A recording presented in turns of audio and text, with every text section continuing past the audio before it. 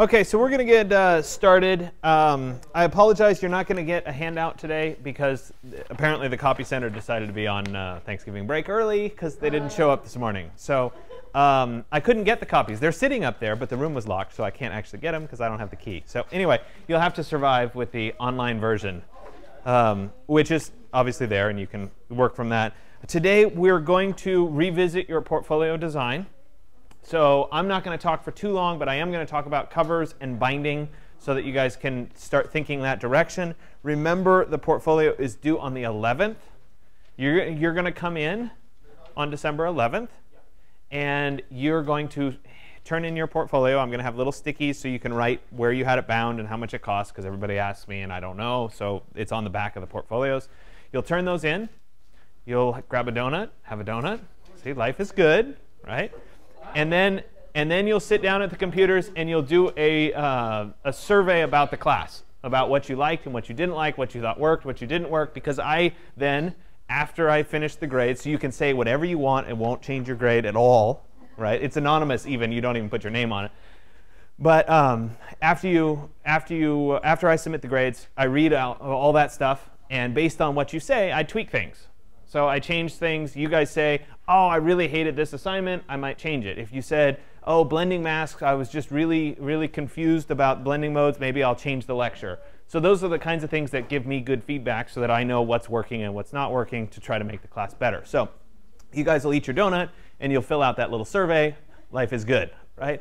I also try really hard to get the grades done quickly. So chances are this semester, because I have to review for the 220, it'll probably be I'll submit the grades on Wednesday.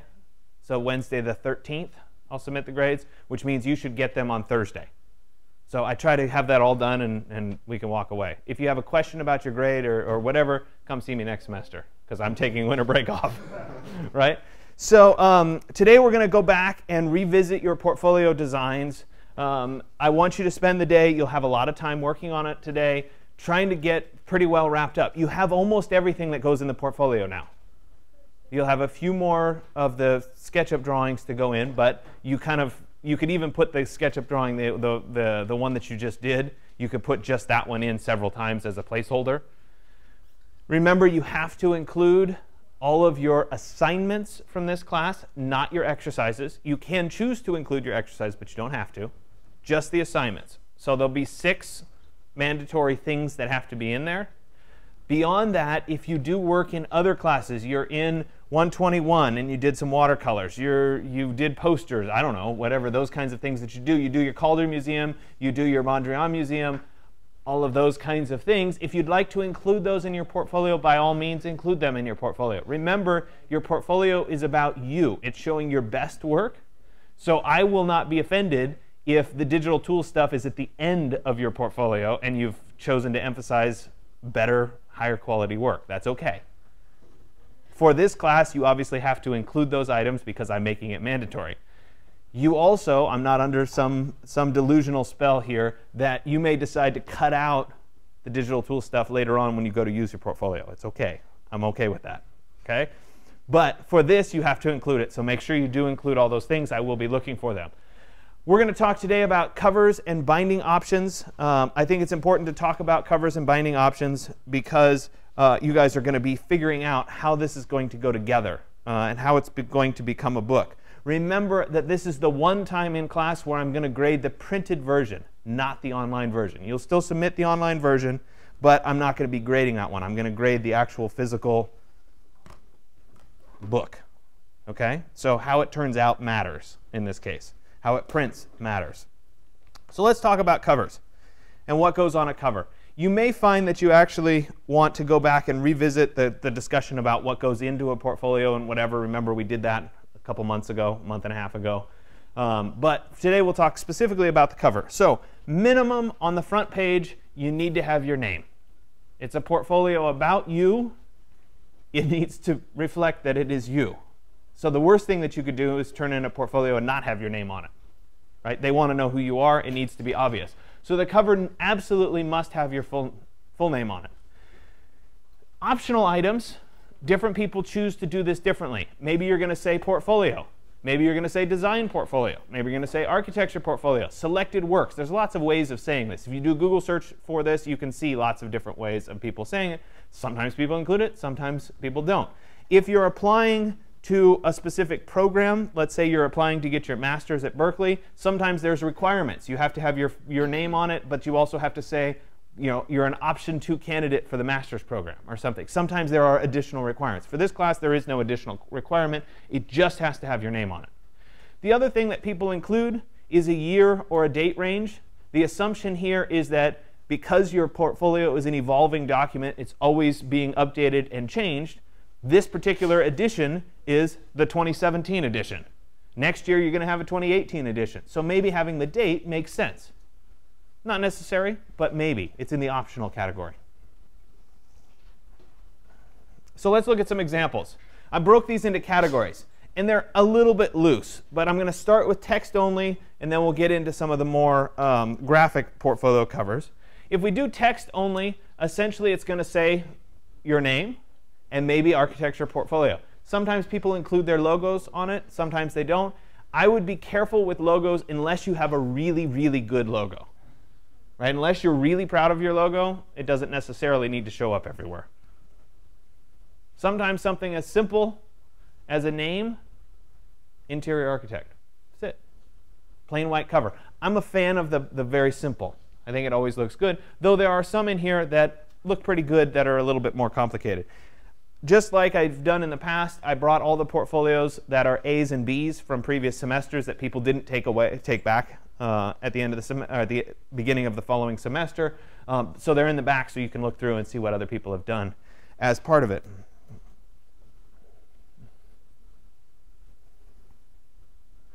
So these are essentially all text-based. Single color background, text in front. And you can see that for the most part, people are including architecture portfolio, their name, and maybe something else. Those are all text on a plain colored background, or relatively plain colored background. Sometimes they move into portfolios with an abstract background. Something like this. Is this really a project? Is it really something that you've done? Probably. They probably made this, but it's not really showing anything specific. It's a design.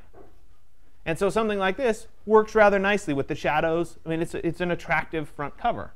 It gets a little bit more interest than just the text background. Again, it's a matter of personal preference. Another example here, I think this was just an example that somebody put together. I don't particularly agree with the font or the font placement, but that's beside the point. Another example here, a little bit more casual. I think this works nicely with the ink. The tape over with the weird font with the person's name is awful. Okay, I just have to be honest, it's just terrible. Right? The drop shadow, whatever, it's not working for me. So you have to be aware of that kind of stuff. Yeah, little Cartoon Network-esque or whatever. So something like this is more of a photographic background, just the texture.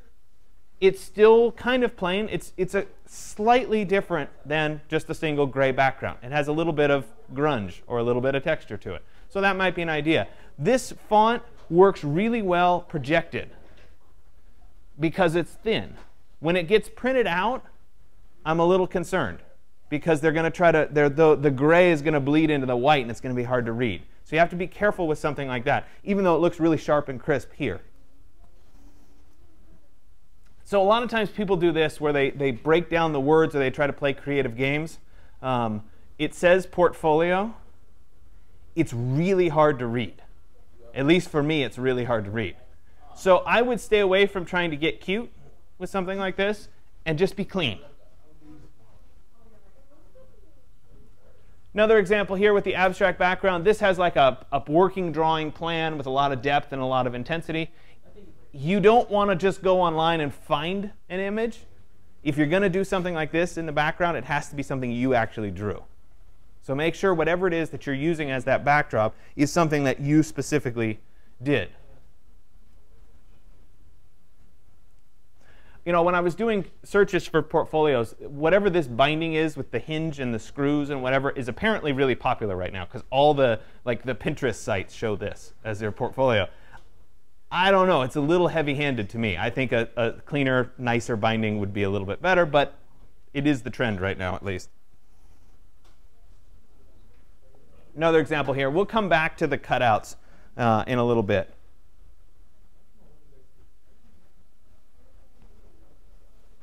So this one's an actual photograph of a concrete wall behind, but I think this turned out pretty nice.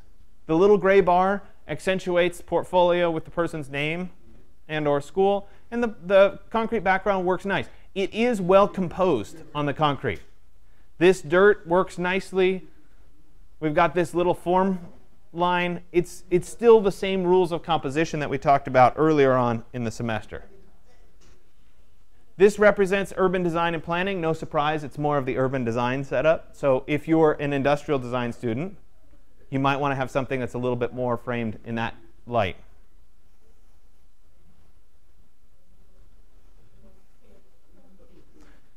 Very abstract. This one is a full spread, so it folds around, it wraps around the book. So you have to imagine the fold happening here, so you'd see half of it. You do not have to include any kind of a barcode or anything like that. That's beyond the, yeah, you're not selling your portfolio, right? So obviously this style is popular as well with the cityscape. This is Alex Holgreff's Volume 3 portfolio. I think it's a good one to kind of see how he spent a lot of time developing this portfolio and understanding what the layers were. It has an abstract background behind it, but the text is also really clean and really well done. This is what it looks like folded out flat. He's envisioned the front and the back. You do not have to have a back if you don't want to have a back. So you only need the front cover. The back is optional. Examples, this time we're going to do some kind of a project behind. So everything else before was abstract. It's not tied specifically to a project. Then in this context, we're taking whatever the person's best project is and using parts of that project as the background. So there's a little drawing on that one. This is laser engraved. To me, if somebody were to hand me this, it would be a little bit too bulky. Right? It's like it's got wood planks on it. It's too much. Something like this, I actually think this one is really nicely done. Okay, the little hand sketch makes it a little bit more casual. Portfolio, the person's name, spring 2016. Font choice is great. Spacing is great. All of that typographic stuff has been well done. It's nicely centered, except for the drawing has a little bit of shift to it. It's a really clean, nice front cover. The only risk with something like this is that you're emphasizing hand drawing versus some other style that you might be more interested in. Let's say you're really interested in computer renderings. Suddenly you're showing a hand drawing. Maybe the first person, remember this is the first thing that somebody's going to see about you.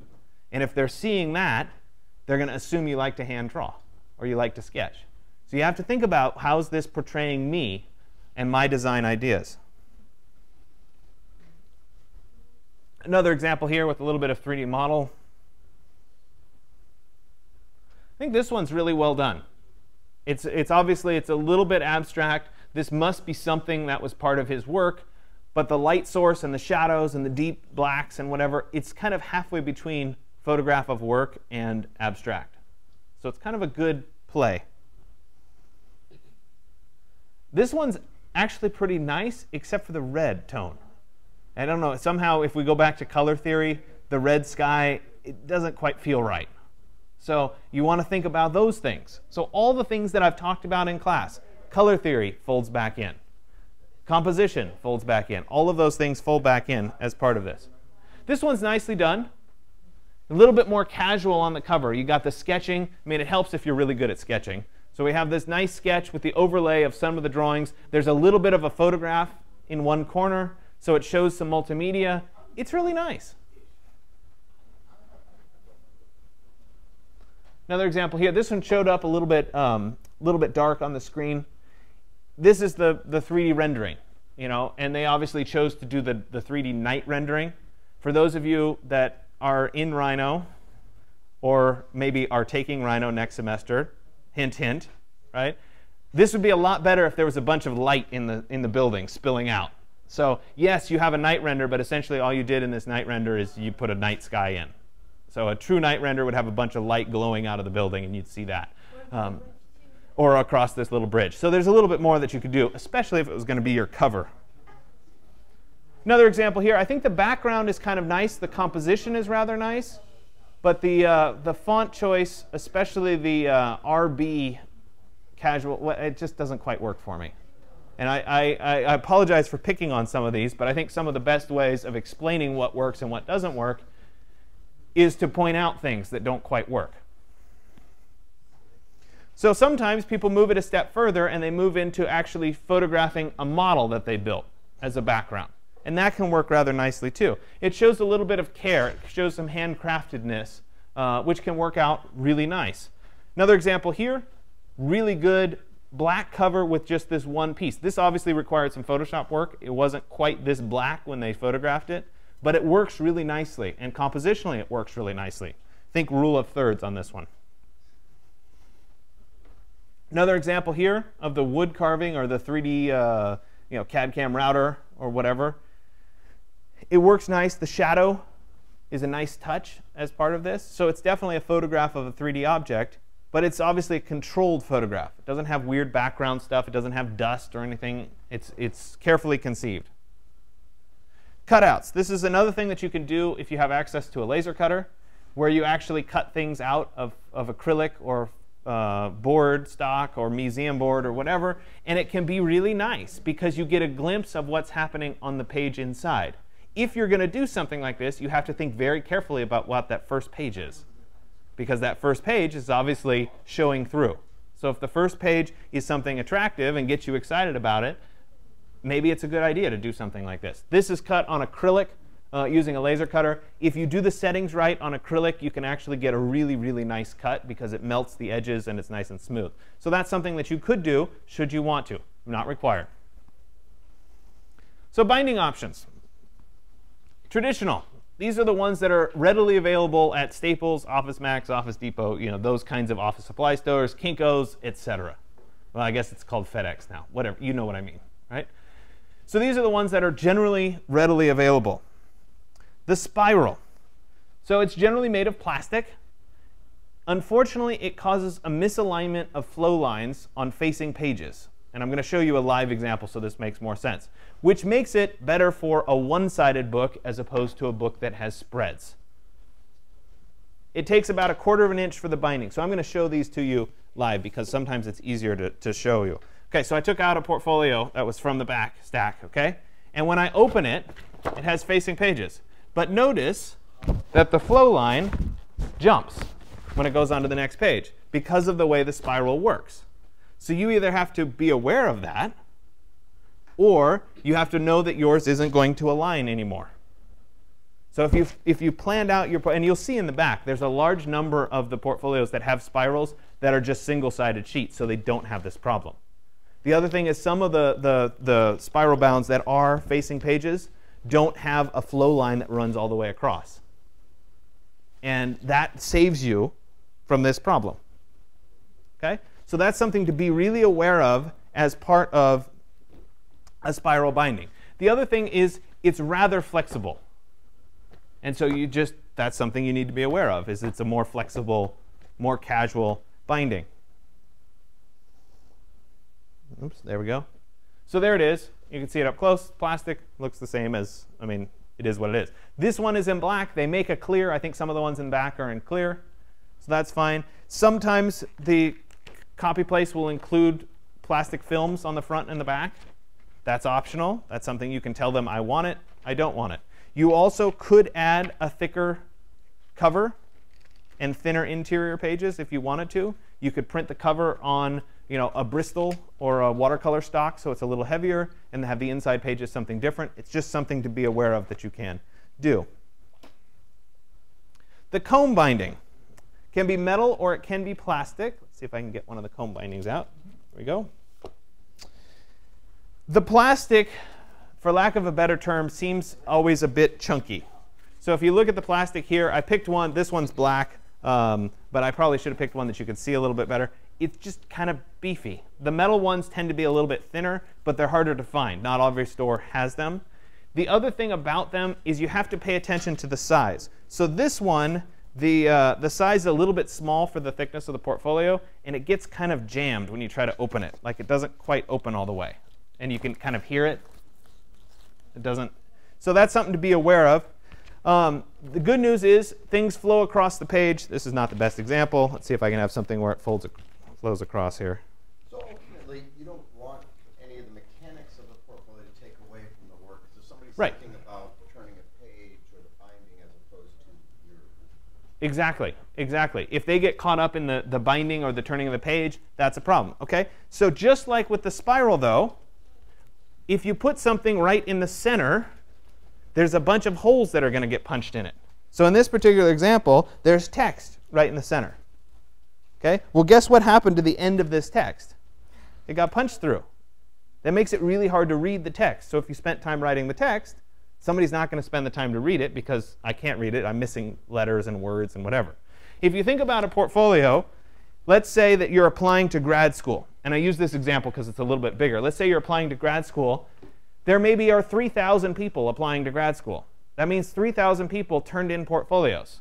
And they're going to accept 17, 20, maybe? Okay, your odds aren't very high. How long are they going to spend looking at those 3,000 portfolios? 10 seconds? Front cover, first page, second page, third page. OK. All right. That's about all you're going to get. So you don't want the mechanics of it to interrupt that time. You don't get enough time as it is. So there's the comb binding. I think I have a picture of the metal. There's the metal comb. It's a little bit thinner, a little bit nicer looking, if you can find it. I think Staples used to do it, but I don't know that they do it anymore.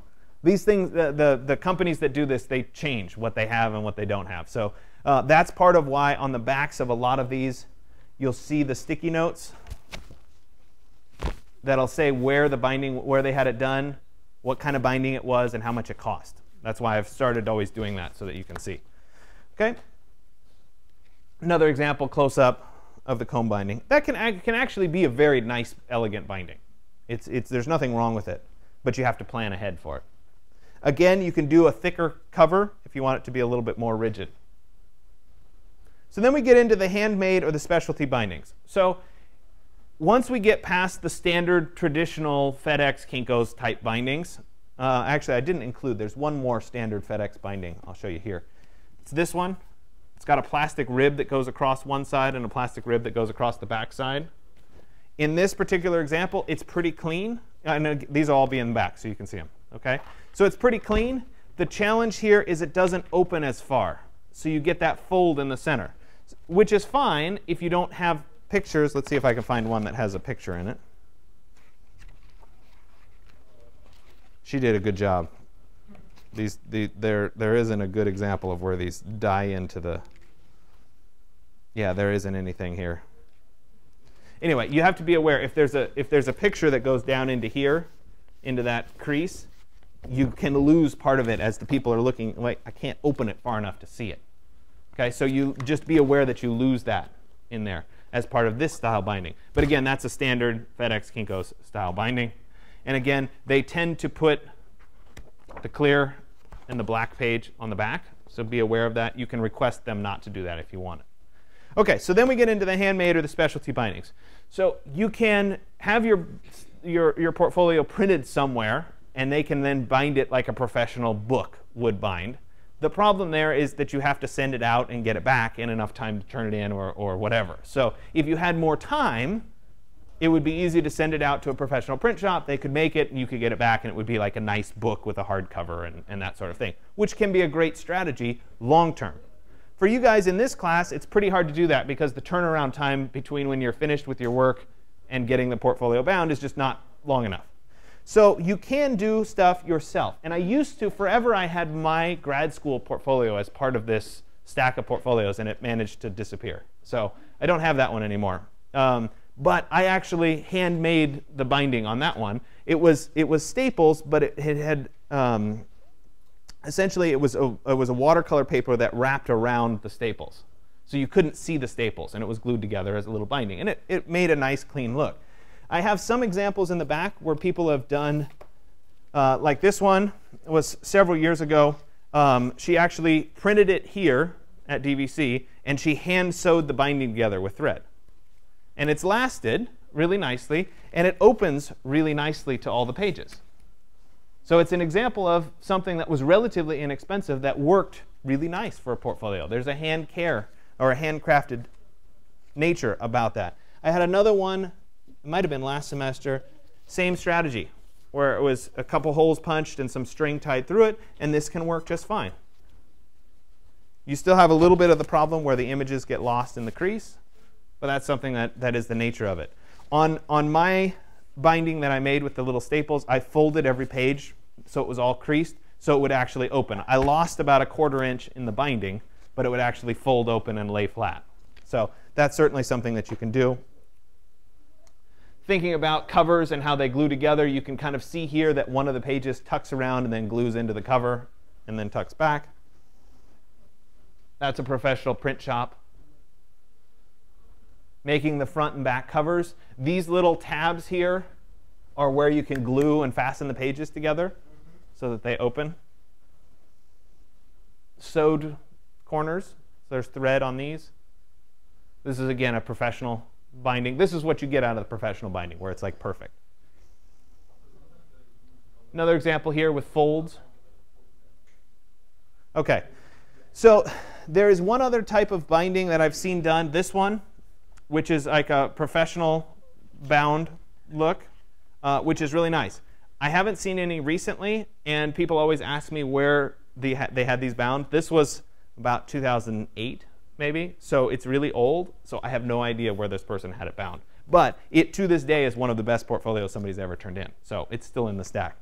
So there's a few of those that you can look for as well in the back. So as part of today, I want you to work on your cover, obviously. We talked about covers today, but also work on your overall layout. Start getting all the content in, etc. If you get to the point where you want to talk about it, ask me. I'll sit down with you. We'll take a look at it. We can talk about how to fit certain things on pages. Remember to be conscious about your decisions. Fonts should match page to page. Flow lines should match page to page. All of this stuff is your body of work. The worst portfolio is the one where the graphic design is so ugly that people don't want to look at your content. Right? The best portfolio is where the graphic design is so good that people don't notice the graphic design. That's the best one. That's the purpose. Okay? So I'm going to turn you guys loose.